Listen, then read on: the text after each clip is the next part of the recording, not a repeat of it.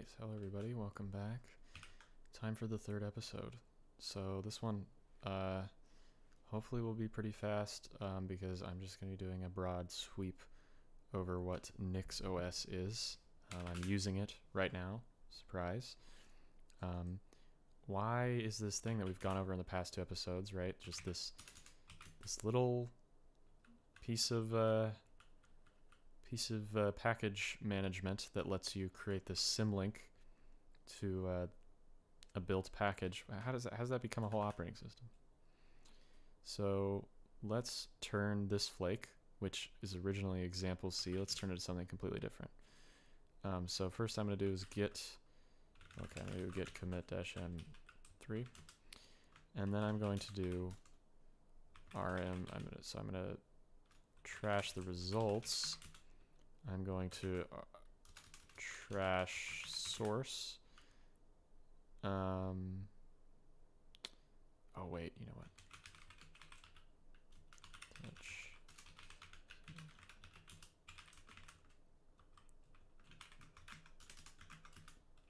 Alright. There we go. And then we are going to get rm default.nix because we don't actually need a package right now. Alright, and I'm also going to example, move this to example nixos. Alright, new stuff. Okay, so let's make this flake.nix into a nixos configuration. Well, what does that mean? What even is a nixos configuration? Well, there are commands that will be available to you if you install nixos, and one of them is nixos-rebuild. And you can use this command to, you'll direct it to a flake that contains a configuration. So we could do dot. So this directory has a flake, and oh, wait, what am I forgetting? Oh, I forgot switch, right? So switch is typically what you're going to use. Let's switch, and it is going to try to use the code, right? So the nix code that you write inside of your flake.nix and in any other files, it's going to use that as instructions for how to set up your system. And you can write instructions that say, okay, put files in Etsy, put stuff in my path, right?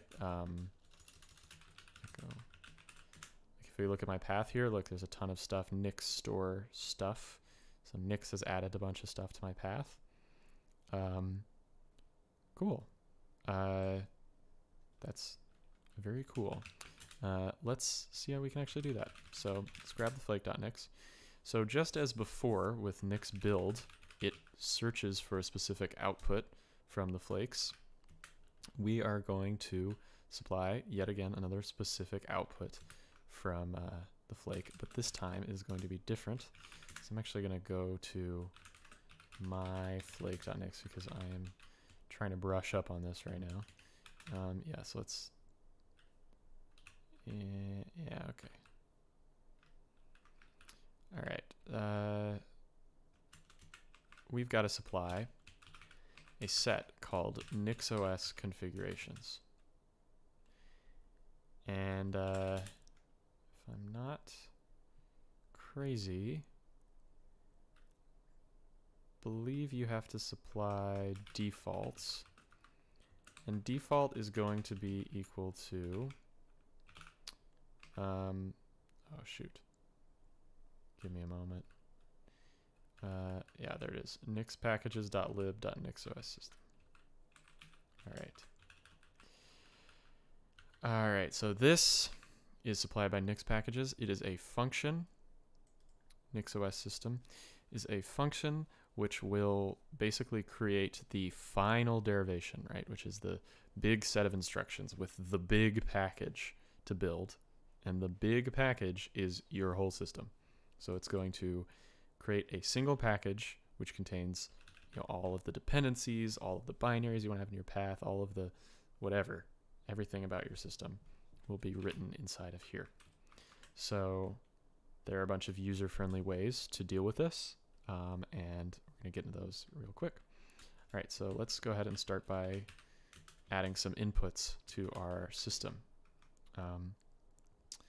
We have to give it packages, so we could do packages equals packages, but I'm going to do inherit packages. We also need to give it a system, right? So we could do system equals x86 64 Linux, but since we already have that up on line whatever, this 14, we're just going to do inherit system.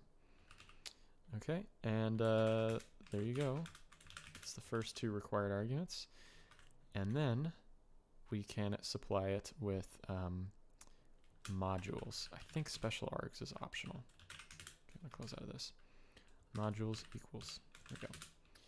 And so we are going to make a bunch of nixos modules. And modules are a bit like packages because they're functions. So if we were to put one right in here, just raw, without another file, we could do something like, so we'd have the colon, we'd want to put ... because modules are called with a bunch of arguments, so we want to ignore those. So we'd have a colon, set, and then we would have something, and then we could put values in here. We could do something like, I don't know, I think there's like time zone.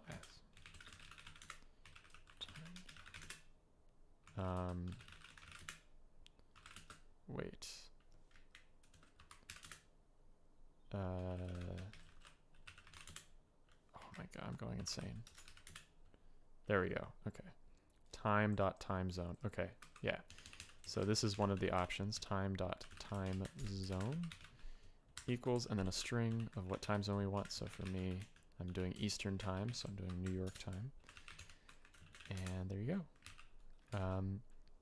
We've now done a little bit of configuration, but it is much easier to do this in separate files. So I'm going to copy this, and let's make a new file. I'm going to call it, we'll just call it module.nix, or actually the more common one, which you actually get this file by default located in etc nixos configuration.nix. You get configuration.nix by default, which is like, you see here, function. It's got some inputs, and then the outputs has stuff like time.time zone. So I'm going to call mine that. If you are newly installing nixos, you can actually copy your configuration.nix into this directory. So I'm going to make mine, open it up, and then inside of the modules list right here, I'm going to import /configuration.nix. There you go. And let's go into it. I'll copy what I had before, format this, and we're pretty much good to go. All right, so let's see how we can apply this. If I format this, let's add configuration.nix to the Git,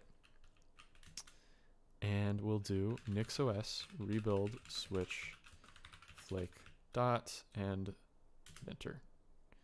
What am I forgetting here? Nixos configurations. Right, the hostname thing. Okay. So for nixos configurations, you want to provide the hostname as one of the set options. So we're gonna do, my hostname is mutant. This is a little weird because I guess it's sort of stateful, because if your nixos configuration changes your hostname, then this will change. I think there's a better way to do this, but I'm not going to worry about it right now. So we want, what it wants, which it says it does not currently provide, is packages, okay, wait, that's not what I want. Okay, so it doesn't provide nixos configurations dot hostname.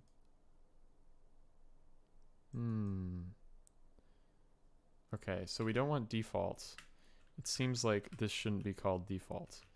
This should be called my host name, so I'll do mutant. There we go. And let's try that. And there we go. Okay, so we're gonna get some errors here. So we're not specifying a file system. we need to have options about that. You must also set stuff related to your bootloader. Okay. So I'm not going to cover all that actually, because again, if you install nixos and you just go to etsy/nixos, these two files right here, if you just import configuration.nix, right, and you'll see even configuration.nix in turn imports hardware configuration.nix. This is really all you need to know. Okay, here's the inputs, the packages. Here are the imports. So these are other modules that it should recursively, right, in turn import. And then we've got stuff about the bootloader and all this stuff. Here's the host name, right, the mutant host name. And so you can just use those. Actually, I'm going to open that up though, because there is one thing that I want to mention before I close out this video, because there are tons and tons of modules. So the first thing is you're probably going to install packages on your system. So you're going to set this environment.system packages, right? And these are things to put in your path, basically.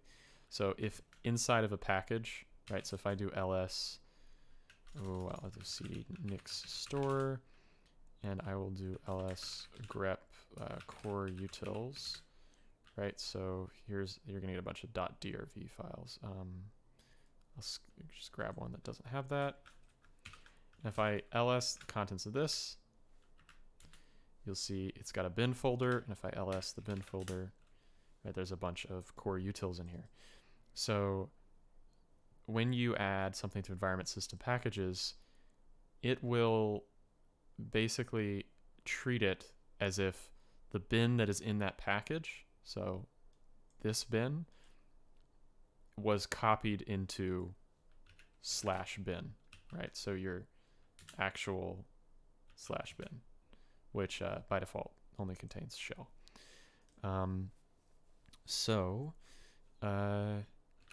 Let's see here. I think that's pretty much everything. Oh, right, the with syntax. So with packages, what this does is it says everything inside here. If you can't find it, then look inside packages. This prevents you from having to go like this. Packages.vim, packages.wget, packages.get, packages.firefly. So you don't have to do that. So now instead, if it finds something that it doesn't know about, so there's no variable called vim, it will look inside packages, provided we provide this with packages functionality. Okay, so all right, yeah. So the last thing I have to say is that if you are going to be doing this for real, and you're gonna be extensively configuring your system, I'm gonna go to mine. It's a very large repository. You are going to have a lot of options that you're going to be setting here, and it's kind of hard to get a grasp on everything. So you're going to have to let's see here, nixos NVIDIA. So you're going to have to look up how these modules work. And some of them are going to be out of date. The nixos wiki, I'm sorry to say, is sort of works, but is a little bit out of date. I think this is mostly fine. There's some scenarios where usually the stuff in the Nix wiki still works, but it's just maybe not the optimal solution. So in this case, there are these settings that we can put inside of a module. So in the same way we did environment.system packages or whatever, we can have this services.xserver.videodrivers and then set that to NVIDIA. And that will change an Xorg configuration in our built system. And yeah, I think that's it for the wiki. So if the wiki ever fails you, the one last thing you got, github.com/nixos/nixpackages, baby. And you're going to have to read through stuff. You're going to have to go to nixos modules and start looking around. I recommend doing go to file, doing modules, and I don't know, NVIDIA, right? So I just look up modules/NVIDIA, And look here. It's showing me a file called nvidia.nix, which is in here, so I'll check that out. Let's see what the options are. So we got this big let block. So generally whenever you see something inside a let block, I'd say just skip over it. You can come back to that later, because later you'll see, you know, some weird variable like, I don't know, you'll see some weird variable and you'll wonder where it's defined. You'll control F for it and you'll probably find it in a let block. But you don't really need to worry about what the let block is right now. So let's look through here. Very handily, there's an options set. This is how you define modules. You can define your own modules if you want to get into that. You don't have to. But let's look through some of these options. So we've got power management.enable, experimental power management through system D. Okay, we've got fine-grained. We've got, okay, fine-grained. Okay. There's a ton of stuff going on. Prime sync. And if I'm not mistaken, there's a better way to look at this, but I don't really remember what it is. Honestly, I just always look at the source code. I think there is documentation that is generated from this. If anyone remembers what that is, I will slap it in the comments, because I do not remember right now. I just read this. Okay, so that's pretty much everything. You might have to read the source code a bit if you're looking for certain modules, but generally just looking up how to do X on NixOS works, unless you have a pretty specific problem, in which case you might have to be pretty familiar with how packages work, and then, you know, make your own package that does the thing that you want in order to sort of port it to NixOS. All right, that's all I've got for the final episode. Might make a bonus episode about Home Manager, maybe one day. I'm tired right now, so that is it for today. I will see you on the flip side.